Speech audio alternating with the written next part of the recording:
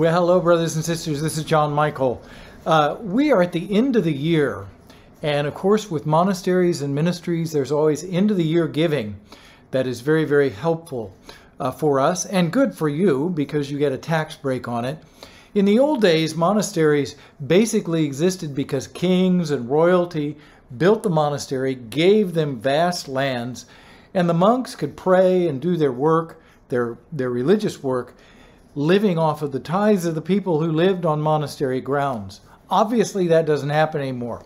So today, monasteries have to ask for help. And we don't get the help from presidents and prime ministers and that kind of stuff. So we got to get the help from the faithful.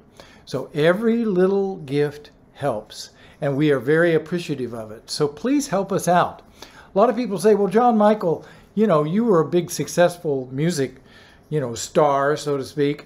Well, yeah, I was, but that was a long time ago. And plus, all the monies that came in through my ministry were given away. They were given to the poor, and they were given to do the work of the brothers and sisters of charity here and in the various foundations that we've had through the years down in Nicaragua or in the Holy Land or in Honduras.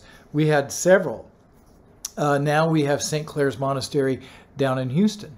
So I don't keep that money. Truth is, most monasteries are nowhere near self-supportive. So we rely upon your help. So I'm going to ask you to please be generous. Help our poor little monks, even me. I live in a little 2-room hermitage with Viola.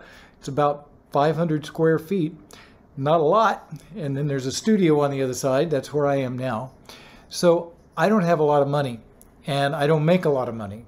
So we need your help to keep the monastery going. Why? Because it's the contemplative, beating, praying heart of the church and of the world. We take our prayer life so seriously. So we do sacrifices and prayers for the whole world, for the whole church, and for every individual every single day.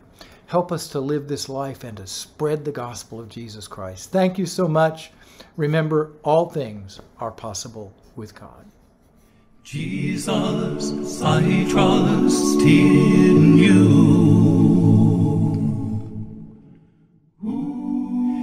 and in divine mercy.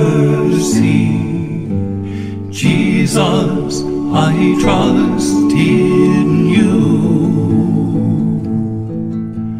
flowing from your heart of love. Flowing from your heart